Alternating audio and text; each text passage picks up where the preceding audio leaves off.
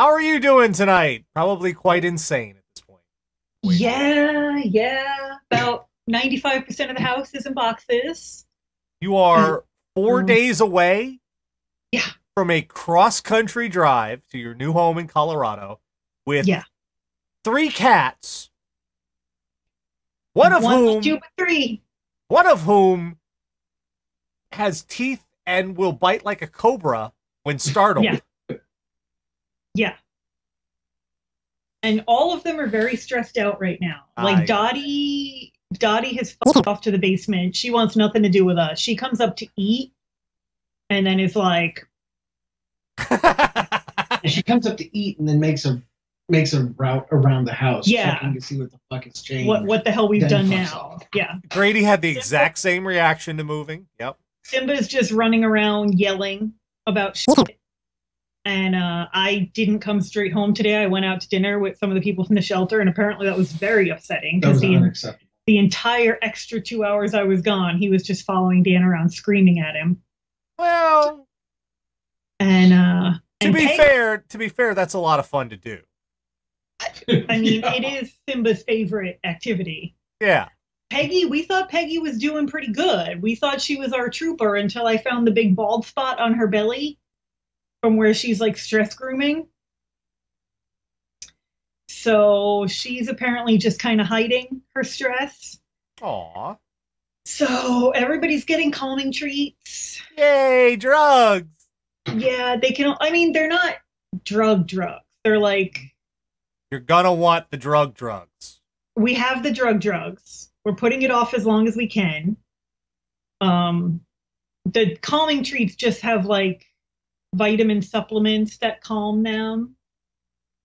They're once we're in the car for a few days, they're probably going to need the strong stuff. Yeah. And then Peggy will become Russell Crowe.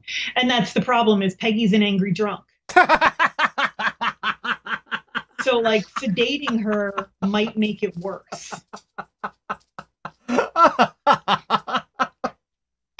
Yeah. Because the only time I've had to take Peggy to the vet for anything other than a wellness check is she had a little abscess in her tail where like, we don't know if Simba got his tooth in there or if she got it stuck on something. And they sedated her to drain and clean the abscess. And holy shit, the rest of the day. She was like a witch that cut off a Chardonnay. Like it was bad. So sedating her is kind of not ideal anyway.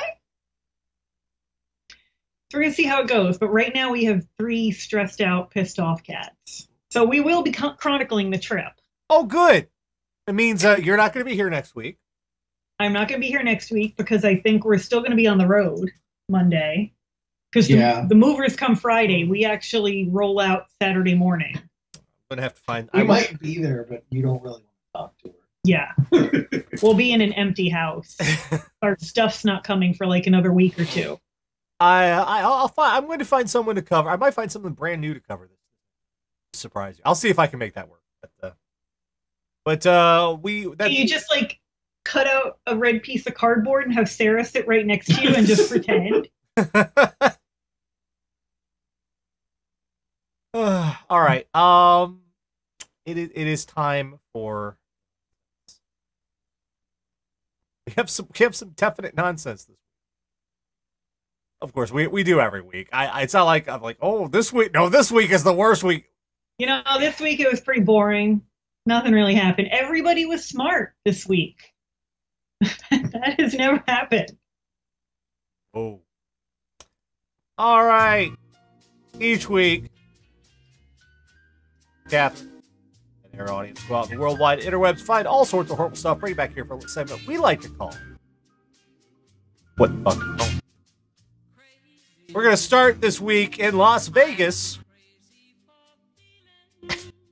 Yeah, I have just been finished a whole lot of DIY, or not finished. We just started the first round of it. I've been doing. We had a contractor do some of it, but we did some of it ourselves, and I can see the appeal. There are some things you want to be able to do yourself at home. Other things, not so much. Like, for example, home businesses are all the rage, right? But I don't think this is a good home business plan. Las Vegas firefighters discover illegal gas station at home. Okay. Firefighters have discovered what officials described as an illegal homemade gas station in a backyard. Las Vegas Fire and Rescue shared images of the makeshift gas station discovered by firefighters, showing 2 yellow tanks in the corner of a walled yard with a gas pump nozzle on the end of a hose. The hose was long enough to reach from the yard to the street for possible curbside fill-ups. This is not only illegal in the city, it is hazardous to neighbors and first responders. We respond there for an emergency, like a fire. Backyard station may be part of an illegal trend involving people who purchase gasoline with stolen credit card information before emptying the fuel into storage containers at private homes. The city's code enforcement office is investigating the case, and citations are possible for homeowners. Yeah, you think. Look at that. I want to know. Go ahead. Who the fuck drives up to their neighbor's house to buy gasoline? Yeah. Like, who the fuck is going to the janky ass homemade gas station down the... You want to go to the BP? No. You want to go over to Tony's. Tony's has got all you need. Is that a new station? No, it's my neighbor 3 doors down. Tony will hook you up. No. Like, what? Who thinks that's a good idea? Who's doing that? Let's just put an entire stockpile of highly flammable substances in a non-standard approved container in your backyard. In a desert. In a desert. Yeah, in an incredibly hot place. When I was young, my grandmother lived out in the country. They had natural gas, but she didn't have like a natural gas pipe. They had a natural gas tank in the back of the house. It was a big old tank, but it was also designed and approved, safe. Not just, big old water tank, whatever, just whatever tanks. What's killing me here is the chair. Doesn't that degrade the gas too? You know what? I'm not entirely sure. I don't think gasoline can be exposed to heat and light for that long without degrading. I don't know. I could be wrong about that. I'm confident that YouTube will tell me. Someone is actually right now. Somebody is just like, my time has come.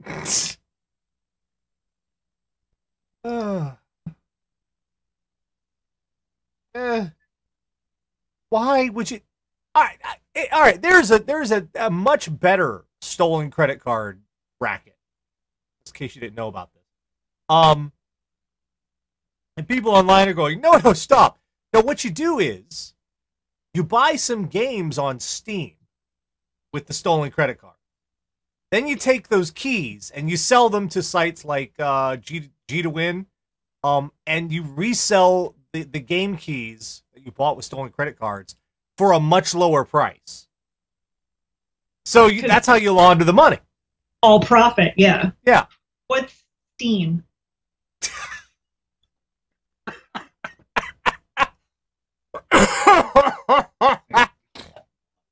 Thank you, baby. That's what Steam is to me. Is that a website where you buy games? Yes. Okay. Yes. I don't video games. Uh, I have like a cat Candy Crush game on my phone. And I have Words with Friends. That's what I Oh, I anticipate your calls and letters. They're very upset. Next up, last week the dictionary defines chutzpah as we talked about that. It's one of my favorite words, chutzpah, which is Yiddish for the balls on this guy. Yeah. Which is why it's important to get all the phlegm in there. Chutzpah. all of the chutzpah. This guy, I gotta, I admire the hustle, but come on, dude, did you really think this is gonna fucking work? Daytona transient pretends to be prosecutor, tries to drop charges against himself. Oh. Okay. I admire the gumption. That is definitely some gumption you got going on there. Especially since that dude kind of looks like an alien. A little bit. That is Christian Moscow. Christian Eugene Moscow, Daytona Beach, came up with what appeared to be a surefire way to win his criminal case, in which he was accused of threatening or extorting John Hall Chevrolet. Is that a person or a car dealership? It's a car dealership, I think. Okay. Moscow declined to file criminal charges against himself, the report said. Only problem is Moscow can't do that for two very important reasons. First, he is the person charged with the crime, and second, Moscow is not a prosecutor. Lawyer. Moscow, 47, is now facing a slew of additional felony charges that send him to prison for decades, including impersonating a prosecutor and practicing law without a license. But, I mean, I think that one's a little unfair because he specifically was refusing to practice law.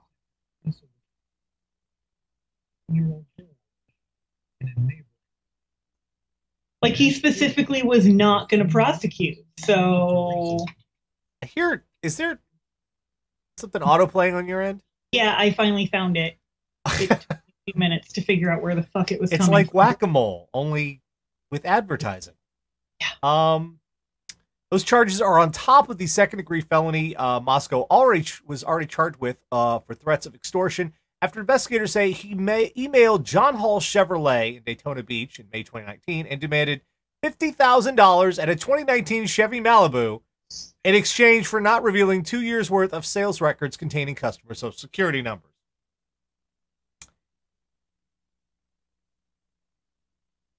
So he's already had one big failure. He thought he was slick.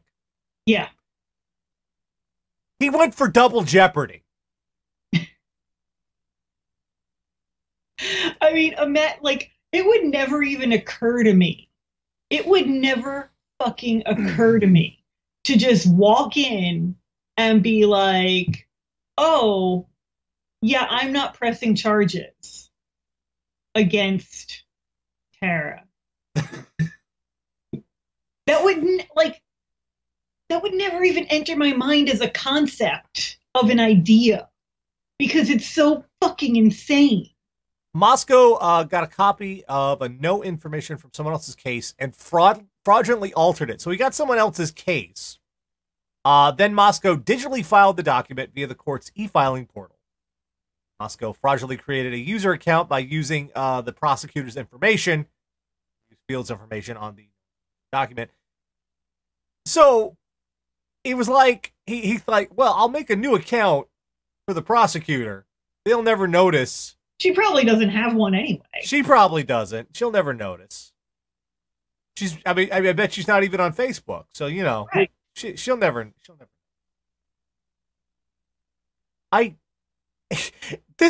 You keep digging deeper. Yeah. You have gone past China and somehow you have dug your way into orbit. It's amazing. You've like reached the Earth's core and you're boiling. It's just like he just that look on his face is like, yeah, and no, you know, you miss 100% of the shots you don't take, right? Apparently, this guy misses 100% of the shots he does take. Oh, this is some class right here. No pun intended. St. Paul, Minnesota. St. Paul college student who threatened violence on Facebook when he couldn't find classroom, sentenced to probation. A St. Paul community college student who threatened to, quote, grab a shotgun and shoot two women in the face when he couldn't find the right classroom. On the first day of school, was placed on probation. Ramsey County District Judge Nicole Starr also sentenced Paul James Moten to 360 days in jail. He stayed the execution of the jail time as long as the 40-year-old. This isn't like it's an 18-year-old. This is a 40-year-old. Remains law-abiding during his 2-year probation. The sentence, which was imposed one count of gross misdemeanor level threats of violence, was handed down Wednesday. Pled guilty to the count in November. Moulton made the statement on Facebook post this past August, quote, "I am about to lose my shit on this motherfucking school. Classroom on the schedule is not where the fucking class is." School staff member at St. Paul's College who saw his post suggested he drop by the advising center for help. Moulton said his frustration was nearing a breaking point. "It's taking just about everything I have not to grab my shotgun and go shoot 2 in the face. The universe just doesn't want me to be a goddamn. Not Wait. goddamn. Wait. Goddamn. CNC machinist." No, the universe wants you to be a felon. Apparently. I have had some bad days. Yeah. I have had some frustrating experiences in college. My work-study program, you don't even want to. I did computer lab work study. Only I did computer lab work study in the 90s, late 90s, when the internet was just really kicking off. Yeah. But no one quite understood what the fuck it was. And I used one of the school computers to dial in to an internet service, which was actually another school, which is College Charleston. I dialed from one to another. And they accused me of hacking. I went to college with a guy. I'm still friends with him. He was a grad student, but he did a lot of IT work study. Yeah. And he actually, I went to a Catholic college, and he got pulled before a review board and accused of spreading satanic propaganda because he had a copy of Doom on his personal laptop. Well, I have to admit that when I was teaching, the worst students I had were the older students when they got out of line because they thought they could Karen me. Oh, yeah. I want to talk to your supervisor. No. No. You fail. Okay. I just... There is the letter F. Yeah, it's a 40-year-old who can't find his way around and decides he's going to threaten to shoot people in the face. Not a great solution, not great problem-solving skill. Also, the mugshot. Just this freaking mugshot. This guy. Look at that. They know in Doom you fight the demons, right? No. No, they don't. He literally just knew that he had a game with demons on it. And so, satanic propaganda. Also, there was a screen with an anarchy symbol on it, and they thought that might be satanic. Oh, that's just stupid.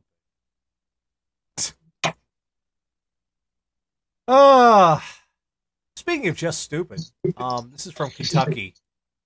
This is a little bit sweet. Tiny bit. Oh, I can hear you on speakers. Sorry. This is a tiny bit sweet. It's kind of nice. A little. Bless your heart. Kentucky man asked to be arrested to be with his girlfriend. Oh. Oh. I mean, they're not going to put you together. It's not conjugal jail. Jail is not co-ed. They don't do that. They separate the girls and the boys, like gym class. Authorities in Kentucky say they arrested a man who wanted to go to jail to support his jailed girlfriend. News outlets report that 47-year-old Raymond Pace was charged with offenses including possession of methamphetamine, heroin, and drug paraphernalia. A statement by Garrard County Police say Pace called authorities Saturday to report a stolen laptop. An officer arrived to find intoxicated Pace requesting to be jailed for several months to support his girlfriend, who Pace said was serving 5 months in jail. They say Pace shoved the officer in an attempt to be arrested. That's a big no. But the officer demurred until Pace pulled out a bundle of drug paraphernalia. I like the fact that the cop was like, dude, we're not. Come on, man. Dude, come on. But look, drugs! Oh, shit. Okay, you've won me over.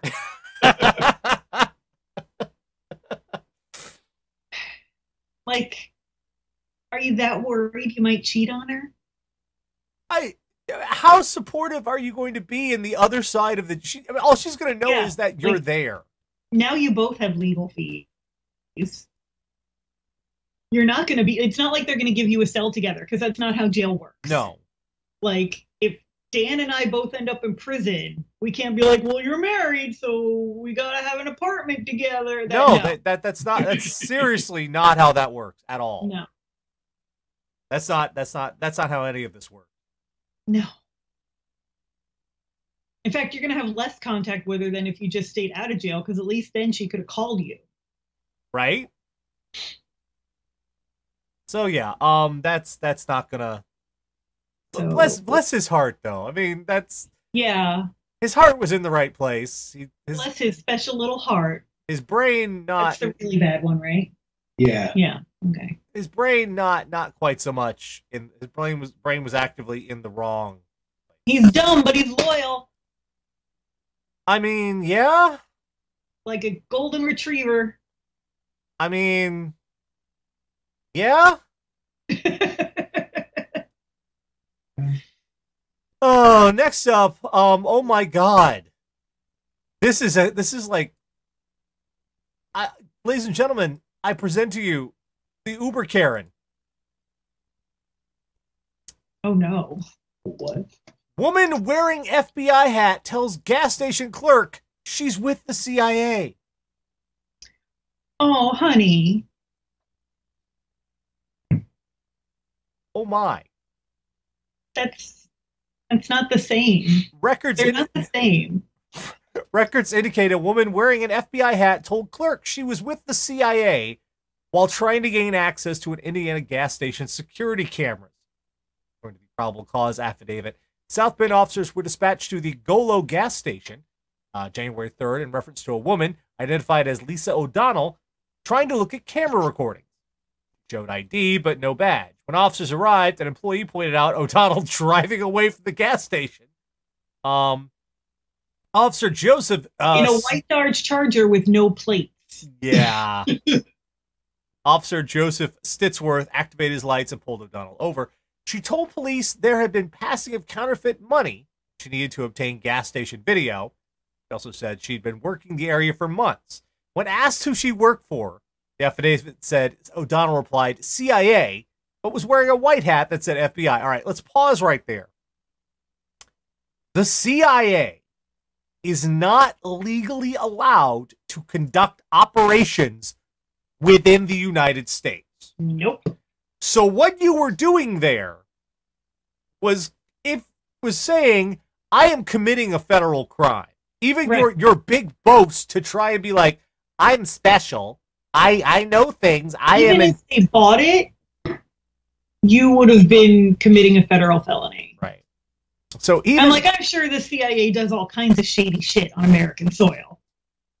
But they're not allowed to. Right. So they're not supposed to admit to it. Because right. They're not supposed to advertise it while wearing an FBI hat. Right. Car with no plates. Yeah, that's not... The fucking Winchesters don't fuck up this bad when they're pretending to be feds. They use rock star names and drive an Impala, and they're still better at it than this lady. When O'Donnell said police should run her ID, saying her license would reflect her credentials, her license didn't, in fact, confirm her status as a CIA agent.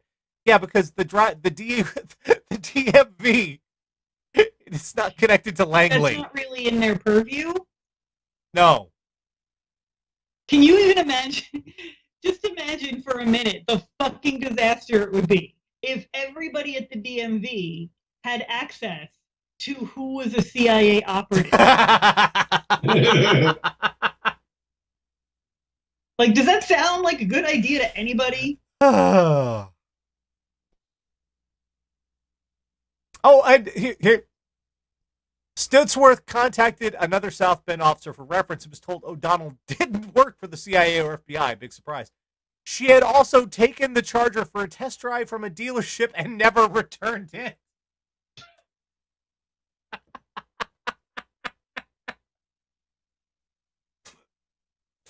She is the Karen foretold of in the prophecy.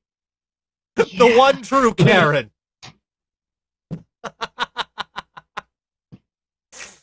This is what happens when you don't burn the fucking goat, people. Now the Uber Karen has risen, and we're all gonna die. All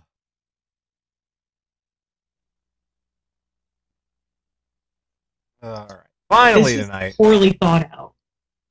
Finally tonight. Got one more. This is from Ireland, and I don't understand what happened. Oh dear. Uh-oh. Like your countrymen do. 3 held captive as minibus hijacked at Dublin Airport. 2 men arrested after driving as far as Armagh. Is that how they say it? Armagh? Armagh. Armagh. Before crashing in Republic. 2 men. So did they drive from Dublin to Armagh and back down? You can see Northern Ireland. There's a diagram. There's a freaking diagram down there. Look at that. They plotted this out. Irish Times did their work here.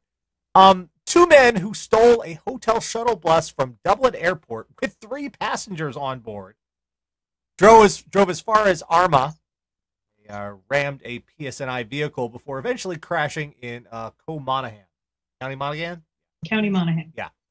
Within minutes of the dramatic incident beginning just before 1 a.m. outside Terminal 2 at the airport, police have been alerted, patrol cars, the helicopter operation.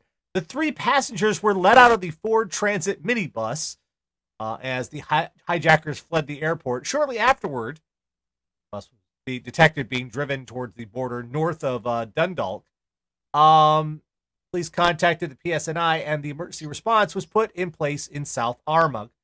Armagh. I'm trying to say that right. Armagh. 2 suspects locked the passengers in the bus after they boarded it and drove away from the airport. Passengers were allowed out at a hotel close to Junction 7. So the minibus continued north. It was tracked by patrol cars until the minibus was driven over the border and into the north. Chase. 2 occupants of the minibus fled on foot before taking possession of a parked car. So, and they crashed into a couple of patrol cars. I don't understand. Here's the problem. Why? Yeah, what was the goal here? There is nothing in this article that explains what the fuck happened. So they stole a fucking hotel shuttle from the airport. Yes. In Dublin. Yes. Drove their asses all the way up to Armagh. Yes. Ditched the shuttle. Yes. Stole another car. Yes. Drove back over the border. Yes. And then crashed that car. Yes.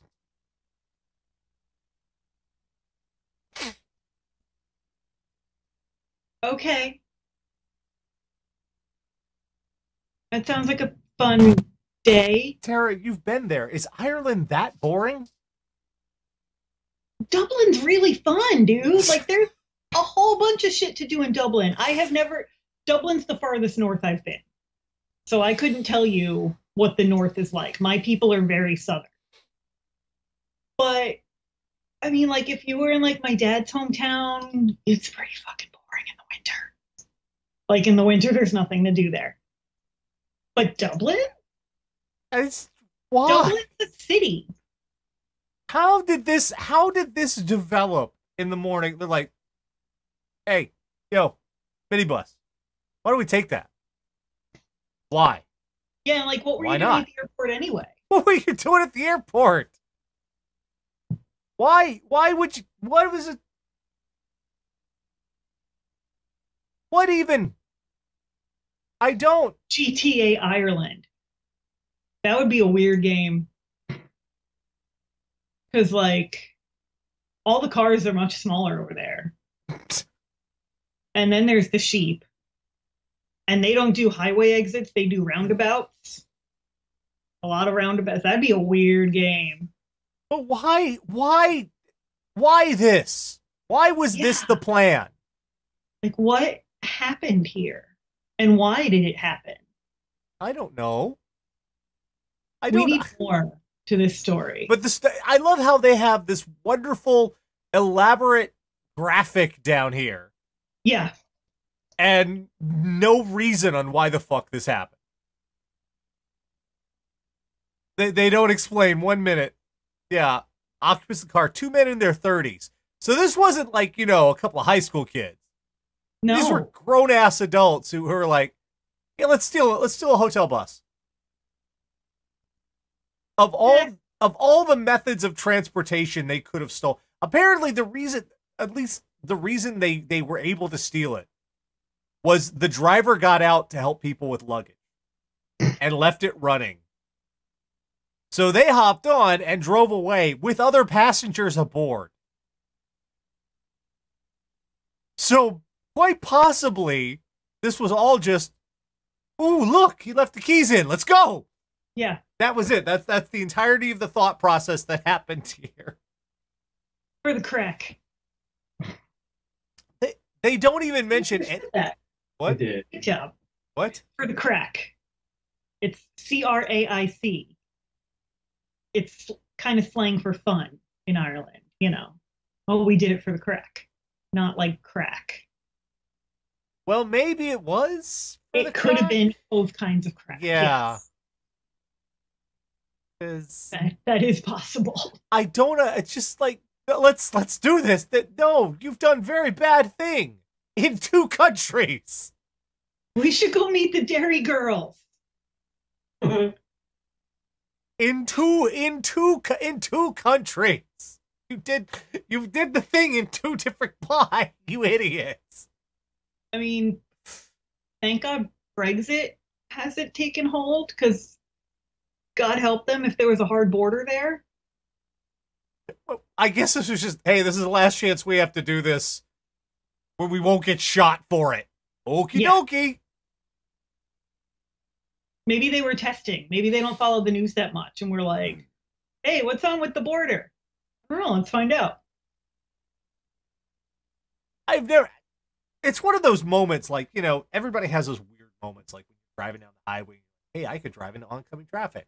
Your brain just says stupid things like that. You're like, no, we're not doing that. But you could. Yeah, I could, but we're not. On bridges where I'm like, I could just drive over the side. Or, why? Hey, I could just steal that car. And most of us are, yeah, we could, but we're not. And apparently the part of the brain that was supposed to go, but we're not, was like taking a coffee break. That part was broken. Stolen by the fairies.